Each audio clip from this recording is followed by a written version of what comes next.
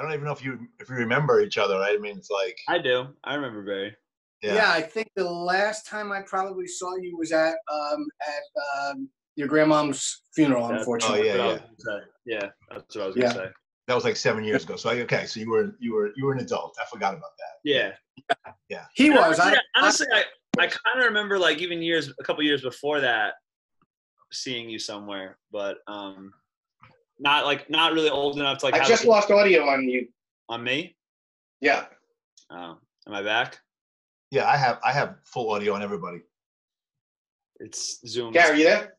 Yeah, I'm here. I lost audio on you too. We have audio on each other. You know, when you did a podcast recently, and when I was listening to it, people were just going like that your system was messed up.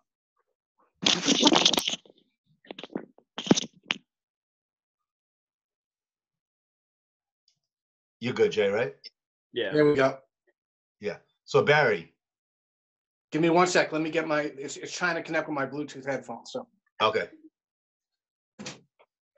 Yeah, I think the last time that you kind of hung out and knew him was like at my 40th birthday party. Which would have made you. Maybe that would have made you. I was 10. Yeah. 20 years ago. I would have been 10 years old. Yeah, I can't remember. It's nice both being born on years that end in 0. Yeah. The math is pretty easy. Very easy. Yeah. Yo, B. So I was just saying that I was watching you on a podcast like a week or two ago. Yeah. And the people on there, it wasn't a podcast. It was on Facebook Live. Yeah. And everybody kept saying that something was wrong with your audio, and the other guy was good. So I didn't, I tried to tell you that, but you didn't see the messages. But I think that was on. Might have been the same problem you have right now. The Bluetooth. Nah, it was my audio going out because the microphone was covered up. I think like this. I covered that up. It's hard to hear me. Yeah. Yeah. How's the shot? Do I need to bring my thing up or down, or? I can only see half of that bald head of yours. Yeah. Oh shit! There it is. Yeah. Now we got the shine on it. Everything. We don't want to cut that off, man. Yeah. That's my secret weapon. Yeah, I hear you. So that's Cool. Barry's. That's Barry's home studio over there. That's nice. Yeah, no, he's got it hooked, man. Better So than are we you got. guys Better going to than we cover got. anything beforehand? Like any things you want to discuss? No, I mean, I think thank you very much for sending the kind of the questions. That really helps prompt us, you know, because it's so much different than what we normally do with the athletes. So Yeah. we can just, you know, and the intro I'll do separately. Like I'll pre-record the intro, so it'll be there, so we don't have to do anything. So we can just start talking right now, and then Jordan will do, well, Jordan's computers are broke, so I'll probably do the editing. Yeah, And we'll just edit out what we don't, you know, the beginning of this stuff, and then we'll just go into the meat and potatoes. Okay. Now Zoom is voice activated, right? So I should wait till you guys like finish a question, or doesn't this like switch off with Zoom or something? I don't know. It's pretty good. It like I mean, it's not going to be a video. It's going to just be the audio. So I mean, we always record the video, and I throw it up on I throw it up on Facebook. I mean, on YouTube, just so we have it there. But yeah, it's fine. We never really step on each other. If anything, sometimes we might step on each other, but not on top of you. So we'll ask the question. We'll give you plenty of room to speak. Okay. I think what Zoom does is it indicates with that little yellow box on who is speaking, but it doesn't really kind of mesh on top of each other audio wise. Cool. I want to just get my participants. Hold on. How do I get this? So I can see both the I know you're breaking up. I can't understand what you're saying.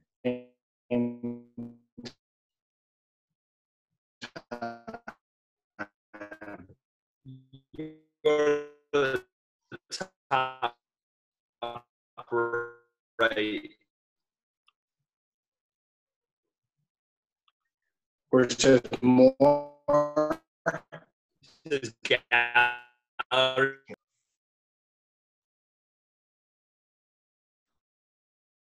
Always been the host. Where are you, Barry? Arizona. Arizona. There you go. There you go. Yeah, we lost you for a second there. Yeah, no, I know. All right, Cool. so Now everybody. That's good. let's just get into it. Let's do it. And don't feel free like to, you know, you don't have to be anchored to those questions. Jump in, you know, when you're talking about something. Cool.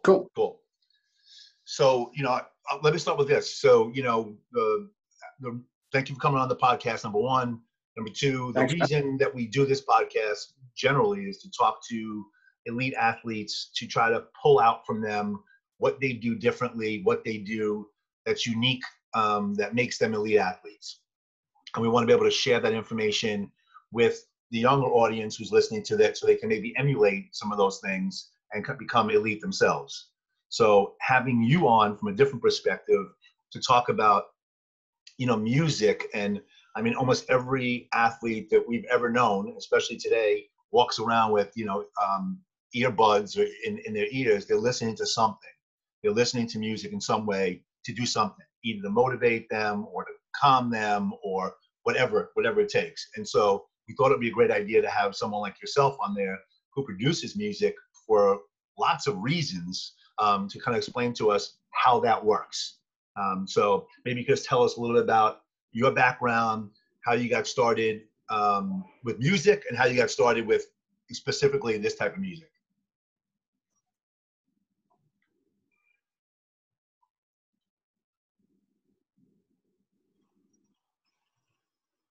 Did we freeze up again?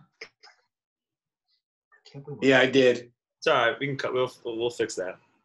No, I'm just wondering why it's freezing. Why it's freezing? So. Hold on 1 second. Let's do a restart, right? But give me 1 second. Sorry. Yeah. I'm going to see if it's those headphones. I'm going to bring them upstairs or something where they're not even close to it. Okay. Oh, actually, you know what? I could just shut off Bluetooth. That's even better idea.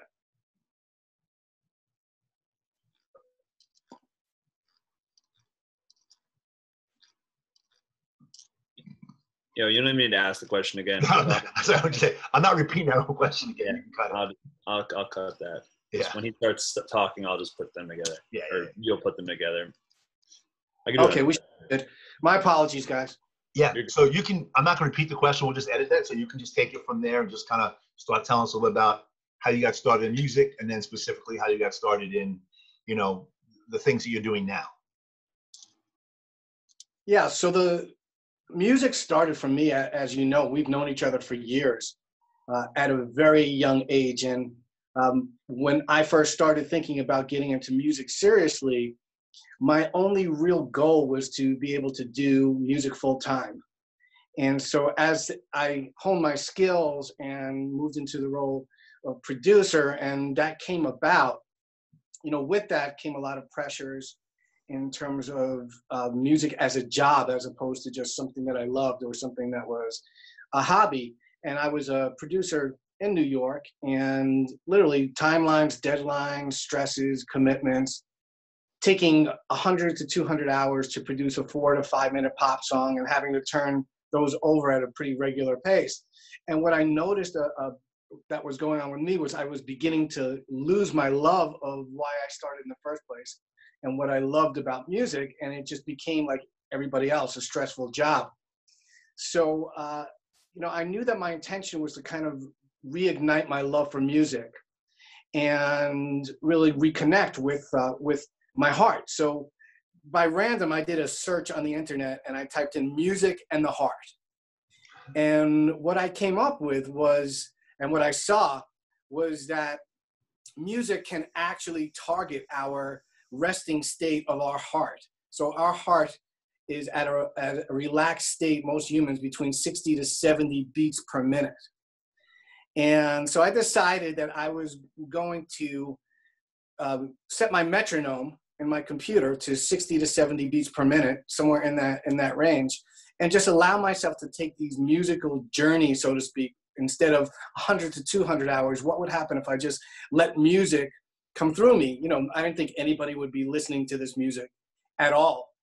And I didn't know at the time, but what I was doing is called entrainment. So it's like a synchronization that occurs through music. So entrainment is when an internal rhythm adapts to an external rhythm. And our internal rhythm is basically our heart. You know, our heart is like a metronome. And we have the ability to adapt to different tempos of music, which not just affects us emotionally, but affects us on a physical level as well. So I started taking these journeys, and at 60 beats per minute for an hour long. I didn't think anyone was going to listen to these pieces of music, no melody, you know, exactly the opposite of what I was doing in pop music. You know, I was more like decomposing than composing music. And, you know, when I played it back for people, they were like, wow, this is so relaxing. And during the process of it as well, you know, just bringing my heart to that tempo where I was synchronized with the music took me to a very, very relaxed state, and a similar state to what athletes would call the zone or the flow, right? When you're not thinking about anything, you're kind of an autopilot and everything's clicking. Your focus is very advanced, but you're in a relaxed yet attentive state at the same time. And so I began to share the music with people, and it started kind of rippling out. People started giving me testimonials. Oh, wow, we're using this in our dentist office when we go for procedures. I used it to deliver my children into the world, using it. I used it when my father passed in hospice. You know, I used it before surgery. I had surgeons who started to use it during surgeries, you know, to move them to that state. And so that really kind of piqued my curiosity of the science of what music can do for us and how music can move us to these beneficial states of health, not just physically, but, you know, I think of health as a multi-part system, you know, which is physical, mental, emotional, and even spiritual as well. You know, it comes down to all four parts of those to reach a state where we're in balance. Yeah. And that's where it gets exciting, you know, in talking in sports as well, and looking to give people the edge. You know, most of the time we think of music as just like an emotional or mental experience, but that's truly not the case. Yeah, so that's awesome. That's awesome journey right there. I should probably mention to the audience, right, that you and I have known each other since we're about 9 or 10 years old. You're one of my closest friends in the world. And I was probably there the first time you ever recorded or played your first song ever. Some of our good friends were backup singers on that. And so I've kind of been through the evolution with you. And it's interesting to see kind of where you started to where you are now, and the amazing things that you're doing with your music, from everything from the things you talked about to I have some stuff on my phone that I play it. You know, if I leave, I play for my dog. You know, I leave it on for my dog because you've done a pet sounds thing. So it's so interesting how there's different music and different levels and vibrations and things for, you know, different situations and different even, you know, athletes and animals. So it's pretty cool. Yeah, and there's more and more research. You know, science is kind of catching up to what we've known for thousands of years with music and sound. But there's more and more research being done that, you know, show the indications of how music can benefit in different things and in athletes as well. So, you know, for me, and you know this, 30 years ago, I would have laughed at myself. You know, I just want to tell all your listeners that, because sometimes you have to think out of the box, and that's what gives you the edge.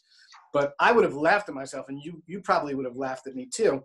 You know, if I would have said, "Hey, listen," maybe he did laugh at you. Yeah, you're still. As far as you know. But you know, 30 years ago, my music's going to put people to sleep. You know, I would consider that an insult. You know, because I was a rock musician, I was producing club, hip hop, everything else but this. Yeah. You know, so sometimes you don't know exactly where you're going in your career path, and things unfold as you become more creative, as you start to utilize tools that can move you there. You know, your path unfolds in a different way. And I think that happens with athletes as well. Mm-hmm. Yeah.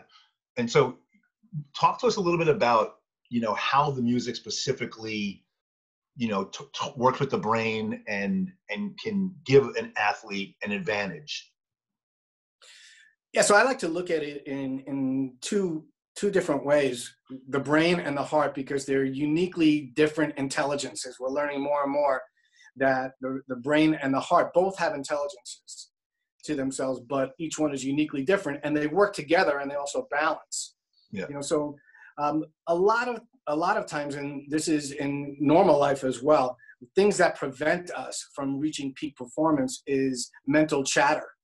You know, and our own thoughts sometimes can become either our biggest coach or our biggest challenge. Mm-hmm. You know, and I love Anthony Robbins, who I've been, you know, listening to for a long time. So we're like our humans are like when we're going to a movie and when we see a bad movie, he compares that to waiting online to see that bad movie again and again. That's how we relive our stories. You know, so it's like going to a bad movie and then just I'm going to watch that one more time. Yeah. We do that a lot, and we beat ourselves up, and we underlie our own, you know, our own successes with our mind chatter. So that's, you know, within the brain, we're usually in a place where we're in a very high state of thoughts processing, and we have different brainwave states. You know, the more thoughts that you have, the more active that your brain is. You're in a state that's called beta, right? As you relax, you move into a state where you're slowing that thought process down, and you're slowing the brain waves down. So the more thoughts you have, the faster your brain waves. That's an easy way to think of it. The less thoughts you have, the slower your brainwave states. And it goes all the way from beta, right, which is that focused waking state that most of us are always in, to alpha, which is more relaxed and attentive. Then it goes into theta, which is even more relaxed. And a lot of times people reach that meditative state in theta. And then you move into delta, which are sleeping patterns, right, where we're completely slowed down. So the important part is that we can target now, utilizing music and specific technologies that are used with music, to target those different brainwave states. So for instance, there's a technology that's called binaural beats. And you might have heard that, you might not have. But it introduces frequencies into the left and right side of the brain that target those specific states.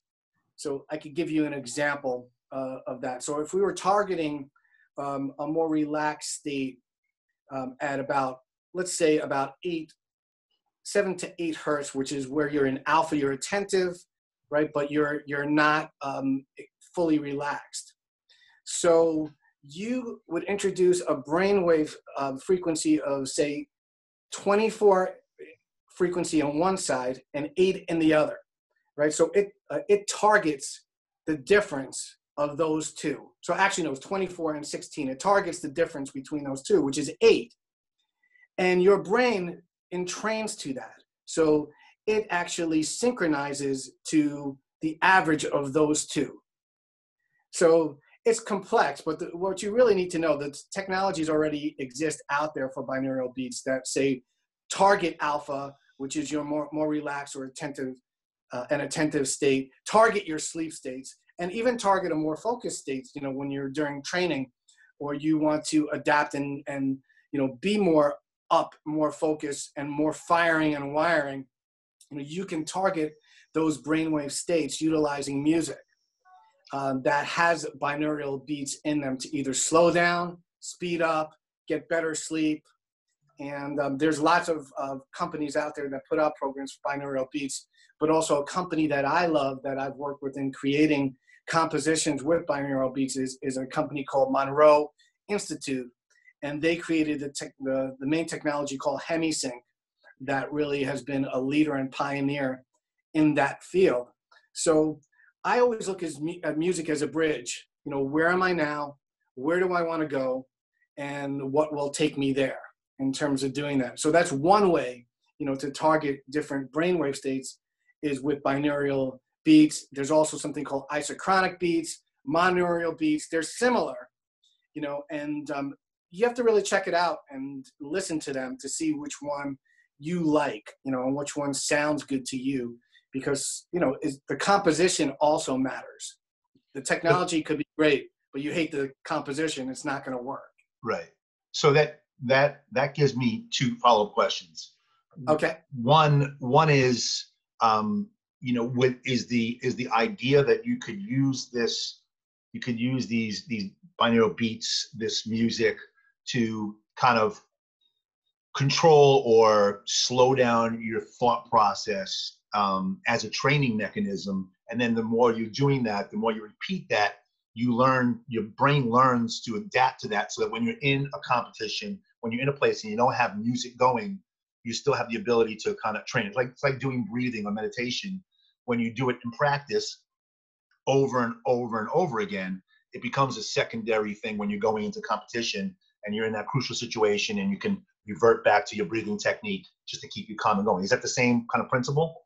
Yeah, absolutely. I mean, you're targeting those same states as you would, you know, any athlete would. You know, the more resting state that moves you to what's called the parasympathetic state, you know, where your body can recuperate, you can rest and digest, you know, but you're not going to be using that in a competition, you know, so Right. you might want to listen to, you know, things that have more beta frequencies before you start, or something that bridges the two.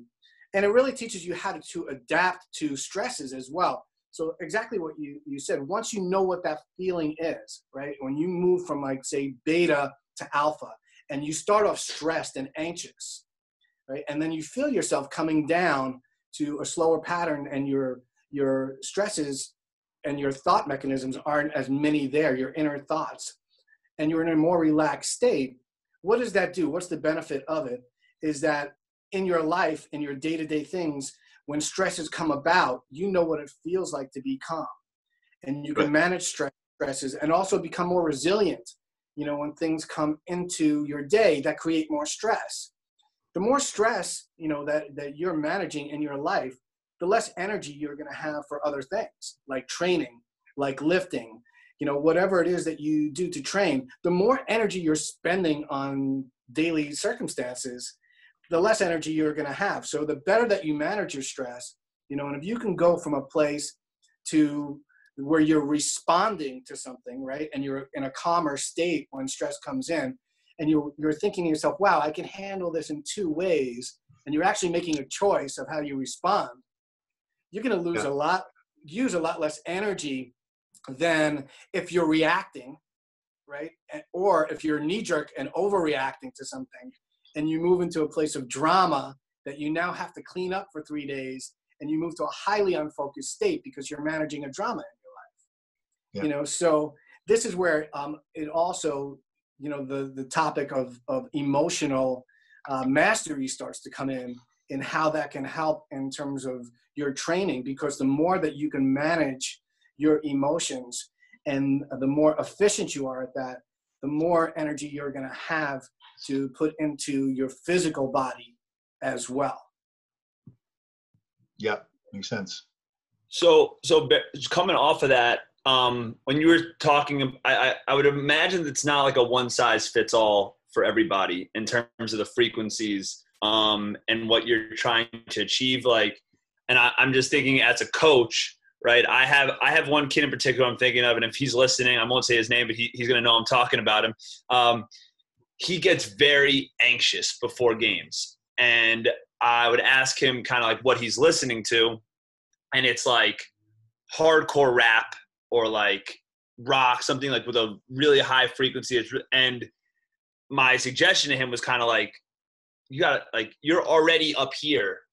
That's and right. then to add that music and stuff is only going to make you think, you're adding more stuff. So same like more frequency, you're adding more to something that's already too high. So I guess my question to you is, it's not a one size fits all. It's kind of like you have to kind of play with it and figure out where you want to be to find your success.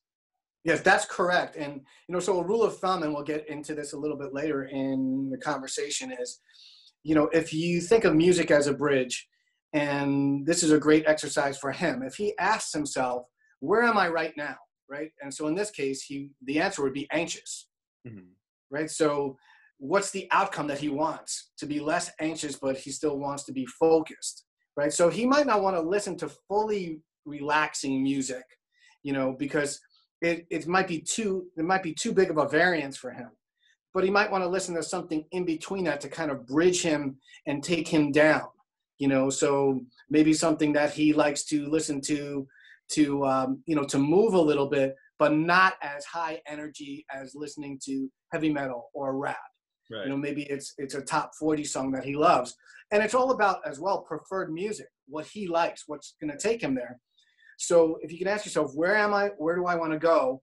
And then start utilizing your music library to do that. You know, so if you take inventory of all the music that you have and say, what piece of music can really take me to that place? This isn't working, right? The rap and heavy metal for this is not working and taking me to the place. What piece would work to do that? And then you start to create playlists that are starting to steer you in the direction of where you want to go. So it's definitely not a one size fits all. And, you know, a lot of great medicine, you know, is geared towards individual medicine these days. It's not geared towards one size fits all panaceas. You know, it's learning what moves you into one state or another. And it takes experimentation, just like any new program that you're implementing, right? It takes time and energy to anchor yourself into a program. So, you know, doing that for 30 days and kind of seeing what moves you in different directions is a great place to start for athletes. So B, you did mention, you know, finding the music that you like. That's important. You know, in athletics and in coaching and training, we talk to kids all the time, or any athletes, about, like, when we're talking nutrition, we talk about, you know, there's times when you're not training and you eat for enjoyment, right? You love the taste of the food, whatever. And there are other times when you eat for nutrition, and it doesn't really make a difference how that food really tastes. It's about what's optimal for your body and for your performance.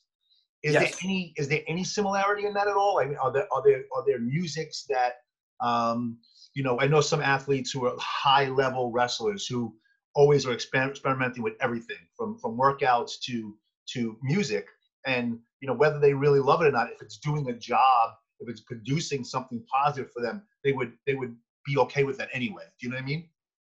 Does that make sense? Yeah, I mean, I think there's a balance, and this is what I call musical nutrition as well, because just like you put food into your body, you know, you can nourish yourself with music as well. Right. You know, but the same thing as well with that is that you might have something that is good for you nutritionally, like you might say broccoli is good for you, right? A doctor and a naturopathic medical doctor, that you might not know it. What's being prescribed to you nutritionally, like broccoli or, carbs before workouts, you might be allergic to rice, or you might be allergic to potatoes, or you might be allergic to broccoli, so it's also listening to your body as well and seeing what brings inflammation to the body. I'm talking about foods now as well. So I think it's the same thing with music, that someone could suggest, well, this piece of music would be perfect for you, but I think you still have to listen. Right. So it's at 60 beats per minute. It's using binaural beats. It's gonna be great for you. But you listen to it and it sounds like scratching fingernails on a blackboard. Yeah. So it's a little bit different because you're utilizing different senses when you're listening to music as opposed to when you're eating.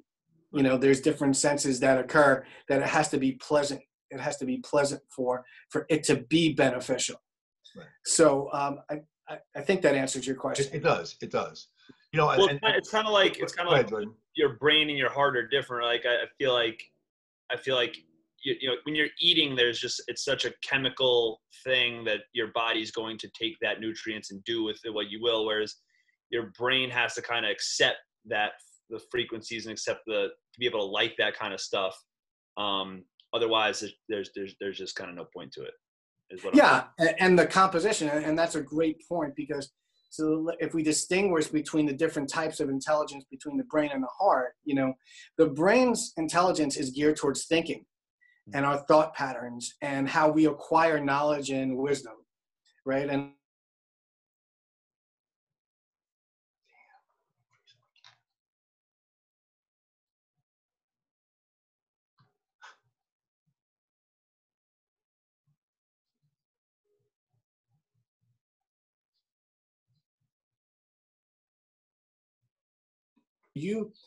you've learned all the techniques and have access to that in your brain. But the heart tells you in that match, when you're following your instincts, wow, instead of doing this move, you know what, I think I'm going to try this. And all of a sudden you got the guy on his back. You had choices there, but you went with your instinct or your gut. What told you that? It wasn't your brain, right? That's the difference between your brain's intelligence and your heart's intelligence. And we're learning more and more that we have access to both. So similarly, when I was talking about entrainment, which is synchronizing those brainwave frequencies in your brain, we have ways that we can entrain the heart as well, utilizing music and adapting to it. So it's similar to what I was talking about when I talked about my process of composing at 60 beats per minute, right? To move my heart to a more relaxed state. Your heart has the ability to adapt to tempo in music. So when you're listening to different tempos, you can guide your heart into the state that you want. And so the main states that we're looking at, within athletes are the sympathetic state and the parasympathetic state. And the key with that is knowing when to tap into each. So the sympathetic state is geared towards like running from the bear, right? With those intense, stressful, when you're in that wrestling match, and before that, you probably want to be geared into your sympathetic state. You're in a highly survival state is not a bad thing to be in during a match, right? But, before, the day before or after the match, you probably want to be in parasympathetic, where you're now being able to reset, regenerate, reset your digestive system, so that now the foods you're bringing into your body before a match and how you're nourishing yourself after a match are more easily digested, so that can be converted into energy, right, for your training. So it's really knowing, same thing, when to use music as a bridge to take you to either of those states. When do you want to be in sympathetic? When do you want to be up, right? When do you want to be slowing down so that you can reset your body? So again, and research has shown this, that faster music, when you're in that training process, your heart's going to adapt to that. Your heart rate, is going to adapt to the music and also to your workout. So if you're listening to, that's when he would be listening to that high energy music and that rap, right? Mm-hmm. And the music that really gets him up is during the training process, right? To move his heart into, those states where it's moving faster. He's in a more focused and attentive state. But then when the workout's over, it's targeting that heart to move into repair, and the body to move into repair, rejuvenation, and moving to more relaxed music. So targeting the heart at 60 to 80 beats per minute, a lot of the music that I create for relaxation is in the categories. Like I have a series called Ambiology that, you could just listen to it for a minute or two, and your breathing slows down, right? And your heart begins to adapt to those tempos. And this is what we call coherent states. So this is not just mental and emotional, but what's going on is your heart's moving to smoother and more orderly patterns. And so if you think of your heart as a metronome in your body, that is sending out the tempo to the rest of your systems, your digestive system, your endocrine system, all of your lymphatic systems. So it's regulating the tempo of your body, as opposed to the other way around. If you think about like an orchestra, everybody playing what they wanted at different tempos, right? Those are incoherent states. And so you want to move your body to these coherent states where they can have repair. And it's great to listen to that relaxing music, for that more inspirational up-tempo music to move into sympathetic states. And so again, we can target our different states of our heart as well. And also our emotions play a role in that also. So we can move into more coherent heart states and move into these smooth, orderly rhythms when we're in what are called, you would think of them as positive emotions, right? Like being inspired, being in a state of gratitude, right? Being passionate about something, as opposed to being angry, anxious, stressed. So when we're in those positive emotional states, research has shown that EKGs show that we're in these more coherent states where our body can be in that state of repair. And when we're in those incoherent states of anger, frustration, anxiety, we're in these non-coherent states where there's jagged rhythms and we're not repairing. So if a piece of music moves you emotionally as well, or wow, that piece of music makes me feel up and inspired, and this is where, like listening to, for 20 years, 30 years, people have been listening to the theme song of Rocky. Why does that still work? Or why does it still work to listen to We Will Rock You and We Are the Champions, right? And as well as, back in the day, people listened to Basketball by Curtis Blow. Nowadays people have their own songs that they listen to as well, to move them to those states where they're feeling inspired. So again, it's where am I now? Do I feel like my heart's beating really fast and I'm anxious? Do I want to move into a state of where I'm inspired, or do I want to move into a state where I'm relaxed? And we can target those heart states. And what happens is the more we can be in those smooth, orderly rhythms, the more we can access our heart's intelligence, because we're moving into those states where we're not thinking as much, and that we can access our intuition and our gut and actually hear them when they're talking back to us. So a long-winded question, long-winded answer. So, but yeah, it gets technical. That's a point. It's very tech. There's a lot of technical. It actually, sounds kind of scientific, and I'm sure a lot of it is scientific. How would you recommend, especially we have a lot of younger athletes, who listen to the program.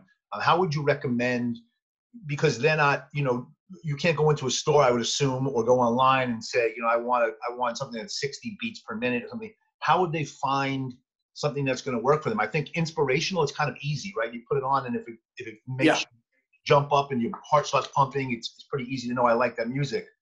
But to find music that does some of the things that you talked about, the relaxing states and more aware states. How would someone find that, if they were looking for it? Yeah. You mean, outside of buying my music and streaming my music? Of course, they can go to Barry Goldstein, information. And I actually have, you were talking about your embryology CD, and I listen to it all the time. And it does exactly what you say. It brings me right down, to a nice, easy level for meditation and things of things I do. But besides buying your music, how can they find music that would achieve some of these things? Yeah. So first, I want to apologize for the shameless plug. No. Plugs are good. But we are having a lot of successes with it, so it's nice to share it now and not think about it that it's just selling.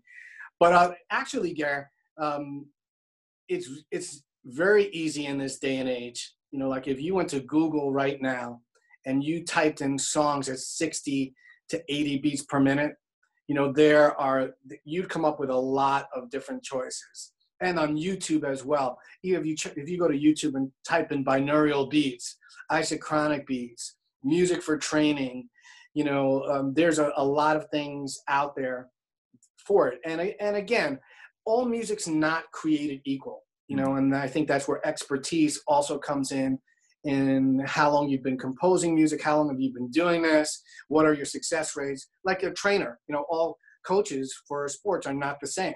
What are their successes? How is it working for them? So I think what it comes down to is looking for trusted resources, but also listening to the music. And that's all they have to do is type in 60 to 80 beats per minute, cool, or type in top music used for inspiration and motivation, and that'll be a great starting point for people to access these different states, of their heart being more coherent and their brain being more coherent. That's awesome. That's great. That's great advice. Just to piggyback on that question, and I'm just thinking about like my athletes, and the way that they make playlists. And I know that like the discussion over our warm-up mix is a big topic, and they love their music, and a lot of the stuff they put on this is stuff that they like. And this song's awesome, coach, this is fire, we gotta put this on. And that my kids have fire. That's what I hear from my kids. Fire, drippy, swaggy, we got everything. But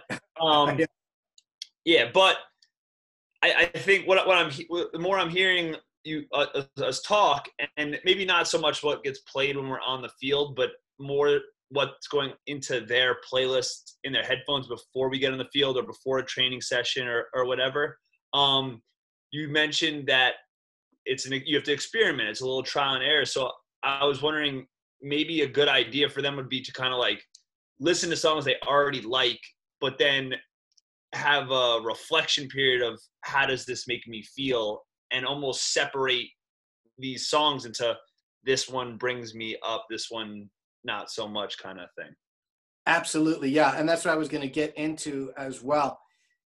And sometimes what they love is not necessarily good for them also.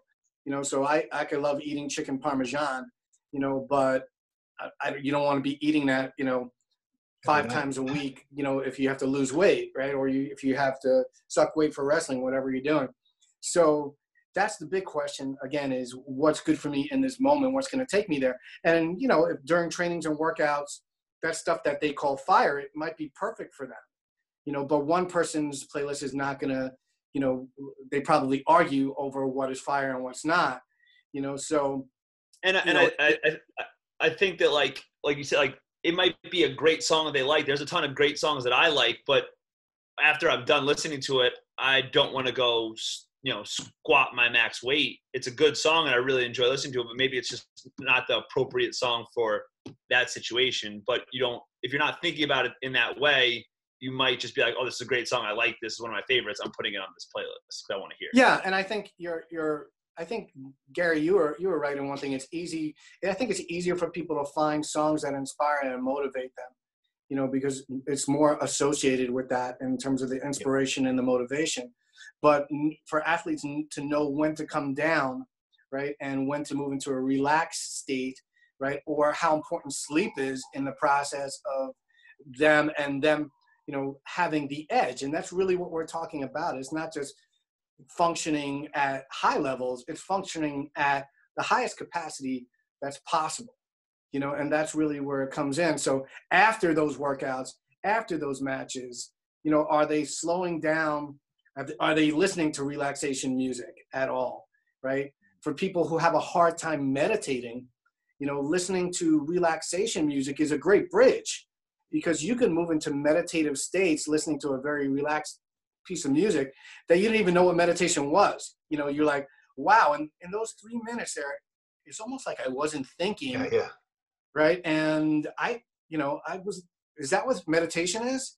So again, introducing new things like relaxation music, or, as well, it's listening to music before sleep as well, to wind down. Sleep is such an important thing on getting that edge, because we're finding more and more in research for athletes that, sleep gives us the ability to also sustain less injury even, right? Being able to recoup at better rates, having more focus, less anxiety. So if you're not getting enough sleep, you're not going to have the edge, Right. And that's, so that's something that's not always looked at as well. It's like, why am I not getting great sleep? Maybe because I'm anxious about that game tomorrow. And right? that I would say that's a huge challenge. So one thing, going back to what you said before, that it's easier to find inspirational music, and I think that it's kind of works with what you said earlier. Coaching and training has evolved as well, and so 30 years ago it was more about, hey, just get fired up, just go forward, be the toughest guy in the room, go forward. And there wasn't a science. We weren't thinking about the mental game as much. We weren't thinking about relaxation. We weren't thinking about optimal sleep, all the things you're talking about now. So I think that's one of the reasons why it is. And to your point about sleep, one of the challenges that we as coaches face, and more now than even when I started coaching 20-something years ago, kids have a hard time relaxing. There's so much pressure and so much stress on them. So what we do in our gym is every Friday we have like a relaxation, meditation, visualization period. And when Jordan was in high school, if I would do that period, half the team, by laying on their backs and listen to what I was saying, half the team would be asleep, and that was fine because I wanted them to relax. Now, in this year, I can't get half the kids to lay on their back. They sit up and just automatically their minds are racing. So the importance of this type of music to relax them and to have them get more optimal sleep is important. So yeah, please talk about things they can do to kind of get that sleep. And we talk to kids all the time. You need to have your 7, 8 hours of sleep a day at least, and have a hard time getting it. Yeah, and I think one of the biggest challenges is in this day and age, there's so much more mental stimulation than there was 10, 20 years ago, because we're, and it's not just kids, it's adults as well. Sure. We're on our computers, we're on Facebook, and we're interacting, 16 to 18 hours out of our day. Yep. And then most people are just firing and wiring in constant beta. That's the busy mind state that we're talking about. And so we go from being these type A personalities and firing and wiring all day to just thinking we're going to go to sleep at night and just lie down. So one of the biggest things is we don't process our day. And this is where mindfulness also comes in, which is becoming so much more of a thing with athletes, you see it more in the apps, Calm, right? And Headspace, right? They're talking about mindfulness.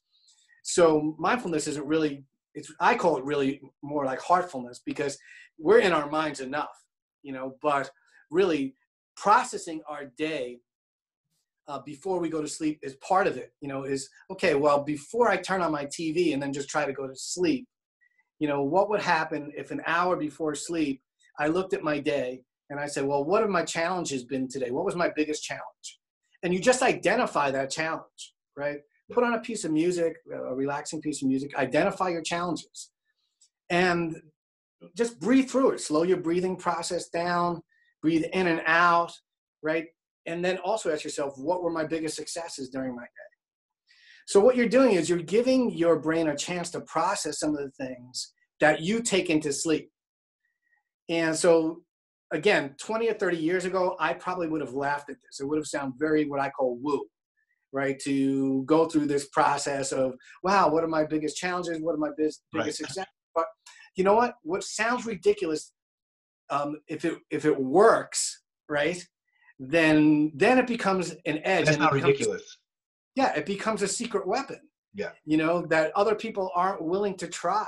Let them laugh at you. But if you're going to process those things in your sleep, and all during your sleep, you're going to think about, wow, what happened during your day? I had that argument with that person, or I sucked in practice, right? Or you haven't acknowledged some of the successes that allow you to feel less anxious during your day.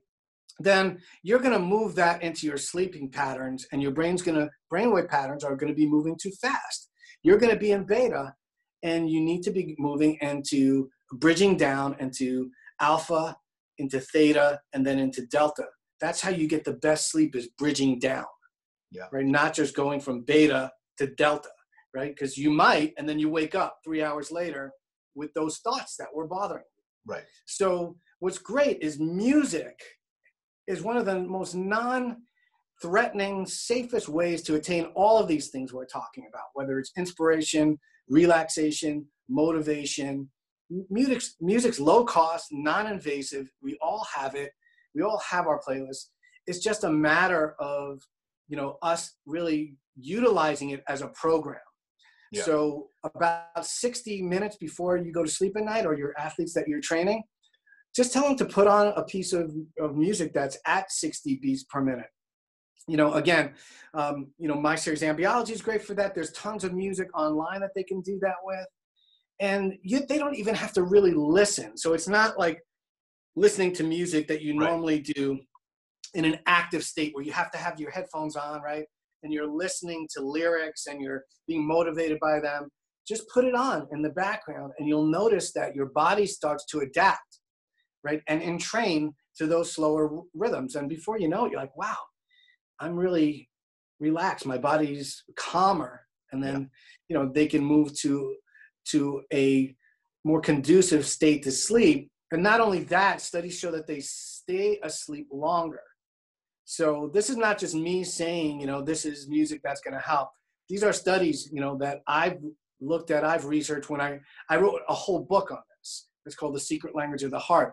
And the studies show music 60 to 80 beats per minute, lower frequencies. So they have the bass tones in there that actually younger people love, but they're not bass lines. They're just low, long bass tones in there. And they're moving slower, to slow you down. That's what's going to work to wind you down in what's called your circadian rhythms. That's what moves out of rhythm in your body when you're not sleeping at night. And it takes a long time to move into states of insomnia, where now someone actually has a disease, right, that has happened over many years.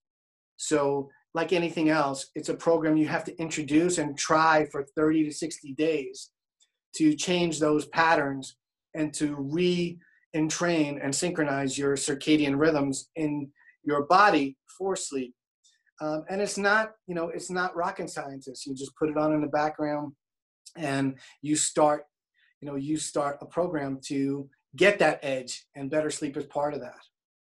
Yeah, and I think everything you talked about in that last statement there is key. And so we talk about, and I use it myself all the time, to have a routine. And so you talked about evaluating your day, or reflecting on your day, and I use a journal, and I keep my journal every day and go through that same process, and then I do a few minutes of meditation, and I listen to music, and I don't watch TV anymore in bed. I changed that a while ago, and my sleep is better.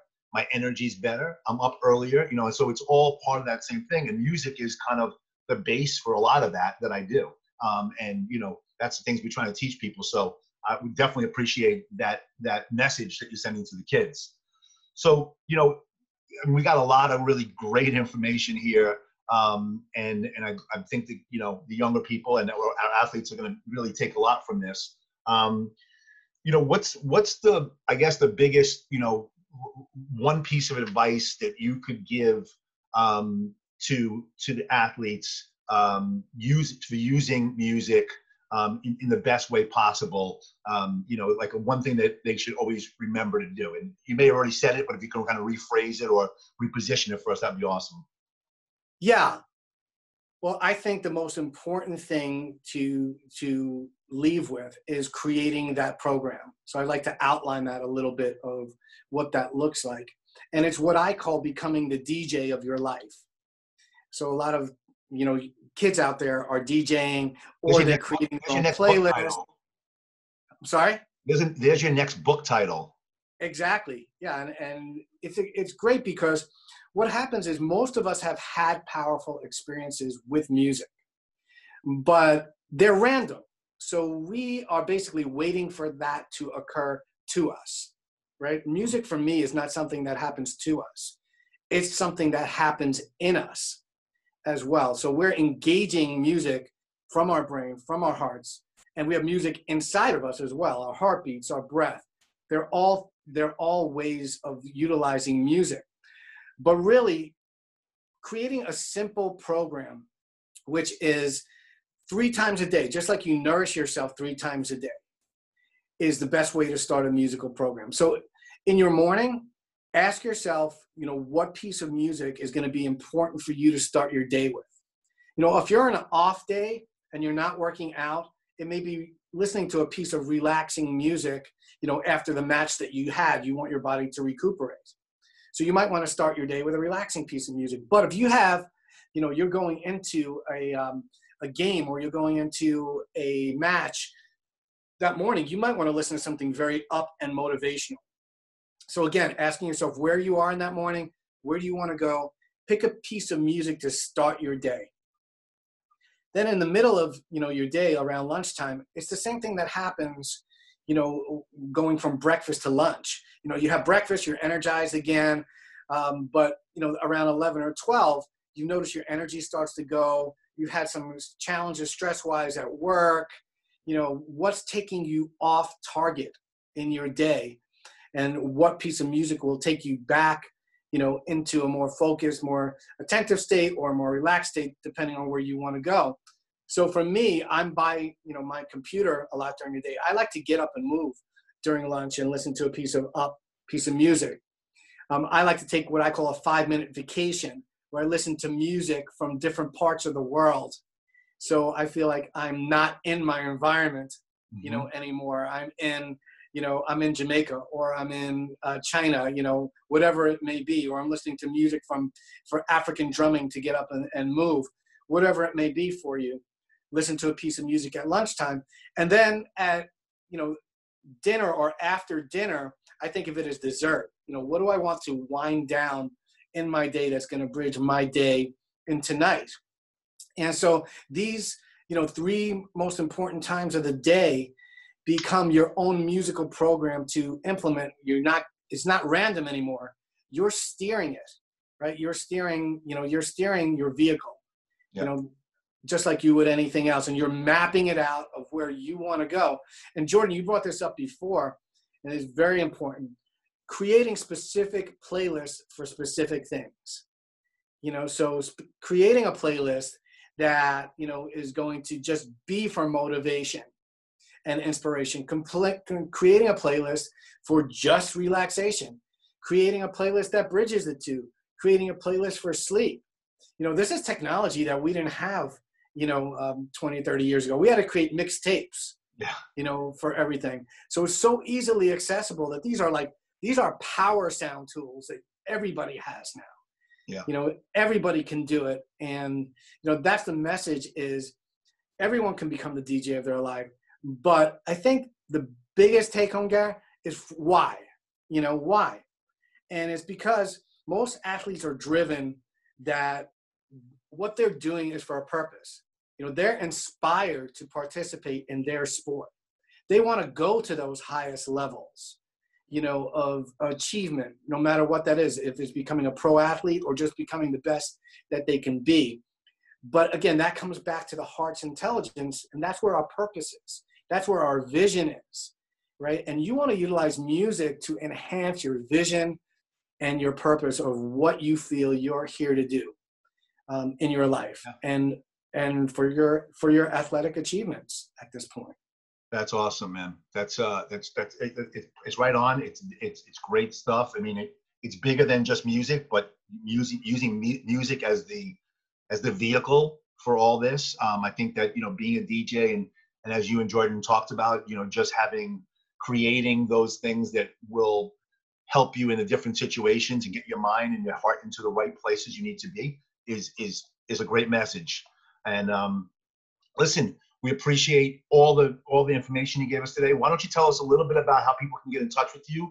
It could be a shameless plug. Who cares? We want to have a resource for our athletes to go to. So tell us how they can reach you and find your music. So you can reach me at barrygoldsteinmusic.com.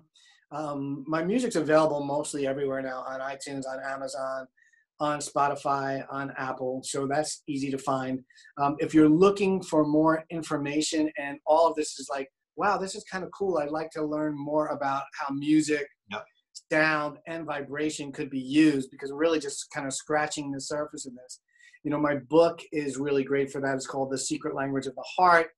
And it has over 60 studies that document, you know, how music can be used to, you know, have more optimal health. It's endorsed by doctors. It's endorsed by spiritual leaders, you know, if you're more interested in that side as well.